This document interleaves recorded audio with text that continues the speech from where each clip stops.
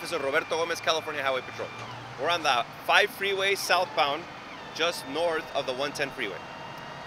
The 2002 Toyota Matrix was traveling southbound on the 5 freeway and for unknown reasons lost control, impacting various other vehicles along the I-5 South.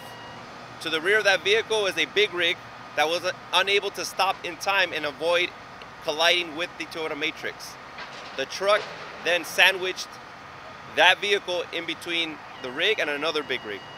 The occupant of that vehicle, the Toyota Matrix, was declared deceased on scene. There's a total of 9 vehicles involved in this collision. Factor, we're not confirming that yet. I mean, we have wet roads, we have speed could be a factor. We have to put all that together within the investigation. We just advise the public to please slow down, as even though the rain might be letting up, the roads are still wet, and we all want to make it home safely. Coroner is on scene to assist with the investigation and to process the body that is declared deceased here on scene.